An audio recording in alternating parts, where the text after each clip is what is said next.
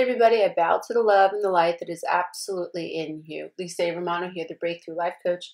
And today I want to talk about letting go of the narcissistic parent, or letting go of the parent in your life that you have not been able to bond with, and who has caused you perhaps great anxiety and great stress in your life. And now that person is dying, or that person has already died. And how we, as recovering adult children from codependency as well as narcissistic abuse, and those of us who have grown up in alcoholic homes or have been raised by unrecovered ACOAs, or for those of us who were raised by people who couldn't see us, who made us feel invisible, for those of us who were raised by the truly, truly sadistic, the parents in our society who probably should never have had children. Not to say that we shouldn't be here, because I think that every child born under any and every circumstance is a valid, worthy child, regardless of the circumstances. And I don't care if they were horrendous circumstances. If you're here, you're meant to be here, and you are enough. And you have the potential to change the world and to change the planet to the extent that you're willing to change and love yourself. So every person born is valid. So I'm speaking to those of us who have been abused overtly or covertly, those of us who have grown up feeling like we just weren't good enough, and like no matter what we did, it wasn't good enough. And then those of us who, because of the anxiety that we felt in our body, ended up being addicted because we had this underlying anxiety, this level 1 stress, and it was very uncomfortable, and we didn't know how to deal with it. And so we started drinking or smoking pot, or we became love addicts and we enmeshed with other people, and, or we went shopping, or became gamblers, bulimics, anorexic. Those of us who have come from homes that were not perfect, but they weren't only not perfect, they were dysfunctional, and they caused us emotional harm. We were stuck in some emotional stage of development. And in that stuckness, in that sleep state, in our unconsciousness, we developed into adults who went out into the world with this childhood programming. And what did we do? Below the veil of consciousness, we just attracted what we knew. So if we were abused as children, we attracted people who abused us. And in lots of cases, I've had clients who've said, oh my God, the same friends that I had when I was 6, that were pushing me around when I was 6, I have very similar friends, and now I'm 26 or I'm 36 or whatever. I have the same family dynamics. I've had clients say, oh my God, the home that I'm living in today is the exact floor plan of my childhood home that I grew up in. Like crazy stuff. Or, oh my God, I realized that my husband makes me feel the same way that my mother did. Like they are one and the same energetically. So we are born to dysfunctional systems, and we get programmed, and we go out into life as adults, still unaware that we're unaware. And we get married, we have kids, blah, blah, blah. And we've never secured this bond with our mother or our father. And we've always felt this lack, I liken it to, it's almost like we're an infant and we were supposed to bond to our mothers. That never happened. And so now that we have this energetic leaking, the umbilical cord was cut and another beautiful divine cord was supposed to take its place. It hasn't. And it's like we are just leaking, trying to connect to someone. And I think it's normal to want to be, not dependent in a sick way, like in a needy way, but I think it's very normal for us to want to come here and bond, very, very normal.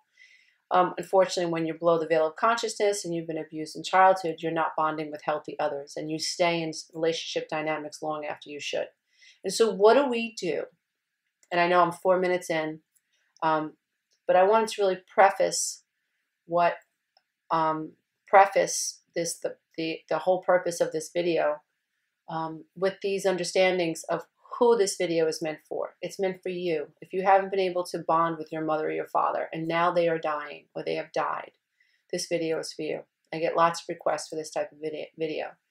So I like to speak from personal experience. And, my heart's breaking right now because my mom is dying.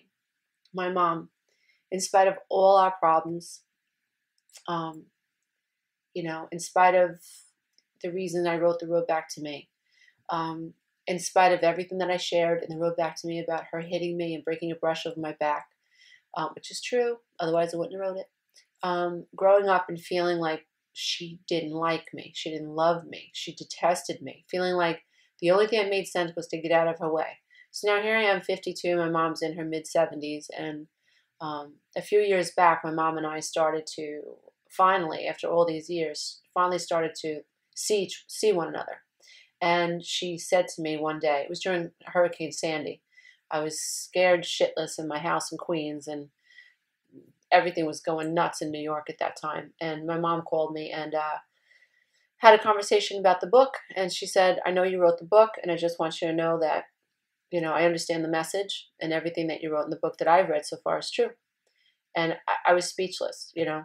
So my mom and I had some resolution. I understood that she understood me to some degree, but we can't go deep, my mom and I. We just can't go deep. And now there's no chance of going deep because she's suffering from severe dementia. She is in a rehab facility right now, but as of yesterday, they aren't sure if she had another stroke. She had a stroke a few weeks ago, well, last month, a month and a half ago. She had a serious stroke, then she ended up having seizures, and then she actually went into cardiac arrest like 5 times. Like, this is one tough woman. Anyway, she hasn't come out of the rehab, and now she's dying. And so I wanted to talk a little bit about how we can process and what I'm going through in my own head as I'm approaching the end of my mother's life, and understanding what I'm going to have to go through emotionally as a human being and as the daughter of this mom I never got to connect to. So what's happening is, in my opinion, is on some emotional level, that attachment bond that I always wanted, it's leaving. And I'm consciously aware that it's leaving. The opportunity to bond with this person who created me is leaving. And, as long as people are alive, I think the little kid in us, the inner child in us, is like, maybe tomorrow, maybe tomorrow, maybe tomorrow, maybe at the next family gathering, my mother will see me. Maybe the next phone call. We could be like 60 and our mothers could be like 85, and we could be waiting like that little child, like maybe tomorrow, when I bring my mom some food from the grocery store, she'll say, I see you. Thank you. I love you. And we wait and we wait. But when that possibility escapes, especially through death, then what? What do we do with that? And so I think what we have to do as sons and daughters and sons, because this happens for sons too, obviously, I think what we have to do is we have to appreciate what's happening in our soul and what's happening in our minds, what's happening in our being. Consciously, we have to respect that there is going to be an inner child experience, in my humble opinion. These are just my opinions. I'm not a psychiatrist or a psychologist. This is just my opinion. I believe that the inner child in us is going to have this experience of, my mommy's leaving and I'm never going to get her to love me now, which is difficult. So we have to accept that we're going to feel like this weepy little girl, this weepy little boy, and that's normal. That's normal. And then what we have to do is we have to honor that. So I'm not trying to suppress that feeling that I'm feeling. I'm not trying to rationalize it away. I'm not trying to dissociate from it. It's honest, it's raw, and it's real. And I know that the only way to return to ground zero, if you guys understand the trauma cycle, right? So many of you do. Most of us who have been traumatized in childhood, we have this. We're stuck in like this trough of. It's a great video. I wish I wrote it down. Maybe I'll include it in the link. But those of us who grew up in difficult homes, we live in this constant state of stable anxiety, right? And so for us to get to ground zero, we've got to learn to deal with that anxiety and process that anxiety. So right now I'm feeling very, very anxious. Mom's dying, very, very sad. All the years that I needed her to understand me, I didn't understand her either. And now at 52 years old, I look back on my life and I look at my mom and I understand she's exactly why I do what I do. She's an unrecovered, abused ACOA. Both parents were alcoholics, both brothers were alcoholics, very, very below the veil of consciousness, very codependent, very people pleasing, very reactionary towards her children. I would say, even narcissistic towards her children.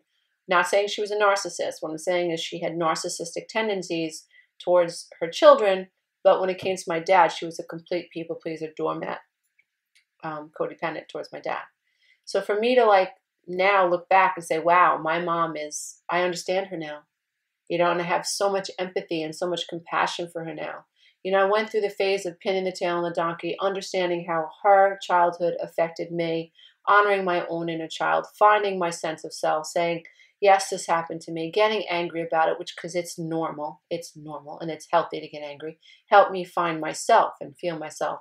No, you don't want to get stuck there. You want to move that energy, because you don't want to get stuck, in this gully, in this valley of anger and stable anxiety. You want to go to ground zero where you're nice and content and things are peaceful, right? So if you're in a situation similar to mine where mom is dying, dad's dying, or your parents have passed on and they've been abusive, and you're feeling the feelings of abandonment, that's very, very normal. So honor that, okay? Give yourself time to grieve that. So what I'm doing is I'm being very, very kind to myself, right? So I'll take baths instead of showers. I'll say no to some people instead of yes.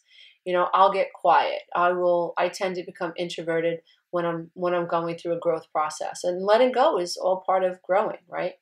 And so be good to yourself. Honor how you feel. And know that it's not about dissociating. It's not about gambling. It's not about finding a way to distract yourself from this uncomfortable anxiety. It's about learning how to process it, staying in your body, and knowing that it's not enough to live with, in a constant state of stable anxiety. We want to go to ground zero. We want peace. We want contentment. So you want to allow it. The other thing that I think from the inner child's perspective, right? So we use metacognition, we use the prefrontal cortex, we use higher thought to appreciate the inner child's experience, because there's an abandonment, there's an attachment trauma. There is a fantasy that is being lost in this situation. When mom is dying, never going to have that.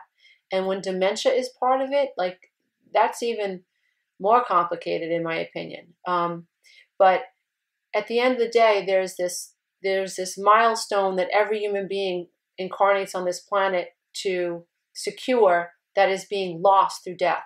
And it's slipping through our hands, and there's nothing that we can do about it.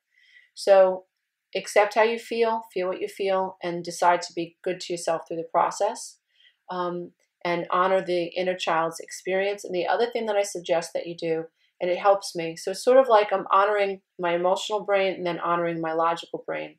I have to look at it from a rational standpoint and understand that there's nothing that I can do about this, that transitioning into spirit or letting go is very, very normal, and it happens for all of us. Death is a natural experience. I don't fear death. I don't fear death at all, because I know it's just another experience. It's just another experience. But I am going to have to deal with my children, my family, whatever, and I will have a human experience. But if you can think about this from a rational standpoint, where you understand that, death is normal. This is mom's life experience. She's learning about herself, believe it or not.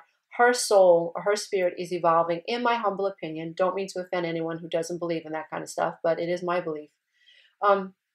So she's evolving. My father's evolving through the process, my sister, my brother. So my mom's personal path and her story is helping her grow, and it is helping the people around her grow. So I'm thankful for that. And that helps me to let go. That helps me not want to try to control it. At the end of the day, what I'm realizing on my personal path as a life coach and as an author, and as somebody who really, really believes in helping spread love and light and helping people believe in themselves, what I'm going through, in my humble opinion, is a transcendence of ego, where ego has us thinking that we're attached to these earthly roles. Like, I'm a daughter. Well, I have to transcend this idea that I'm a daughter, even though I am. But that's the ego's experience. The ego wants to label everything. Ego wants to say, Mom is dying. That's a bad thing. It's not a bad thing that Mom is dying. Mom's just passing on. She's moving on, and this is her process.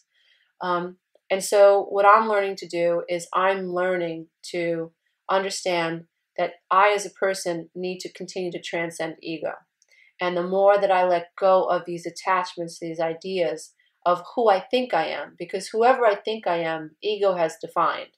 So if I think that I'm, even just considering myself a life coach, we're all more than what we do for a living. We're all more than our roles, the letters that come after our name. We're all so much more than that, And this experience, I'm using it, and it's as a way to help me transcend this idea that I should be attached to anything or anyone. And my goal is to just believe in myself, believe that I am enough, believe that my mother's enough, even though we never really connected on a heart level, mother and daughter. I've been able to love my mother as a human being, as another facet of myself, as a facet of source. And so there is no judgment when it comes to my mother anymore. I've passed through all those stages. And so some of you might still be passing through those stages, and if you are, that's okay. Honor yourself through those stages. It's totally fine to be angry and try to process what's happening with mom and dad. But just know that we don't want to get stuck there. Hopefully, as you evolve and as I evolve, we get to a point where we understand that everything that's showing up is a reflection of what's happened to us in the past. And in my humble opinion, as children, we were powerless. So if I'm experiencing something out here, it's only because of something that's been impressed in here that was outside of my ability to push it away when I was a child and I was powerless. At the end of the day, as a grown-ass adult, a grown-ass woman, I have to take responsibility at some point and say, okay, what's going on in here? How can I change what's going on out here? And I really do believe that our growth, all personal growth towards enlightenment, is about transcending ego. And ego is all about attachments and ideas and beliefs. And if I believe that what my mother is going through, she should not be going through, I'm stuck. That's a lack vibration, and I will suffer. If I release it and I say, this is just my mother's experience. This is her passing. This is what she has to go through. I don't know how I'll transition. I don't know how you'll transition, but I know we'll transition. I know. So, but you don't want to get hung up thinking good, bad, left, right, up, down, black and white thinking. So for any of you that are going through this, love yourselves. If you've had a difficult relationship with your parents and one of them is dying right now, that is going to speak to your inner child's wounds. Love yourself, dear ones. Love yourself. Know that it is possible to love yourself the way you were supposed to be loved. It is possible to fill up your own love tank, as Mr. John Bradshaw, the brilliant genius that he was. God bless him. He has transitioned himself, and he has left the world a better, bigger, brighter place because of his work. So we can fill up our own love tank enough, so much, that we see the big picture, and we can look at letting go of the parents who we were unable to bond with as an opportunity to let go, and as an opportunity to transcend ego. It's not easy.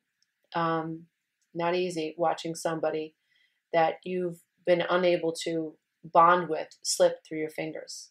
And it's a humbling experience, and it hurts like hell on some levels. But the only thing that really will help, in my opinion, that will make this situation better is letting go. Letting go, seeing it from a higher state of awareness, and understanding that your relationship with your mom or your dad, as difficult as it might have been, may have served you, especially if you're watching this type of a video, and especially if you're on the healing path. I know being raised by my mom and my dad has served me. Feeling so alone and being so abandoned and thinking that I was so crazy because everything looked perfect, and watching myself marry somebody who mimicked this my child dynamics, and then getting so sick, and getting all these inflammatory disease processes kicking up, and me worrying about dying, and having everybody turn away, with the exception of 2 friends at the time, forced me to go within, and it forced me to get the help that I needed at the time, and it forced me to research.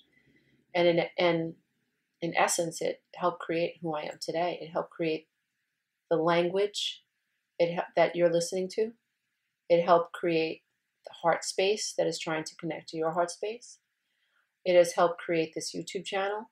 It has helped create absolutely my books, my coaching programs, my meditations, my podcasts, all of it. And so I see the big picture, and I'm thankful for my life experiences. And I just want to honor all those adult children out there who have grown up feeling so lost and so forgotten. You're not forgotten by me. You're not forgotten by people like me. People like me see you. We understand you. Thank God for the internet. Thank God for YouTube. Thank God for Facebook and Twitter and social media. Thank God that we can connect and we can validate one another. So I see you. I hear you. I'm going through this process myself right now. And I wish to encourage you to do what you can to accept how you feel what you feel, and decide to be good to yourself anyway. And to see if you can continue to fly higher and see it from a very rational viewpoint. And then my prayer for you is that you ultimately use any experience that you're in as an opportunity to teach you how to let go of ego and how to transcend the ego. Because whether your mother or father ever bonded with you, the truth is you are enough, and you always were enough. And no matter what anybody says, and no matter what judgments might fall, and no matter how even lacking you feel in your own skin, the truth is that you are enough. And in every moment, there's an opportunity to remember that and to connect to that. Thanks for listening. Thanks for following my work. And just thank you for being you. Namaste. I bow to the love and the light that is absolutely in you, dear ones. Bye for now.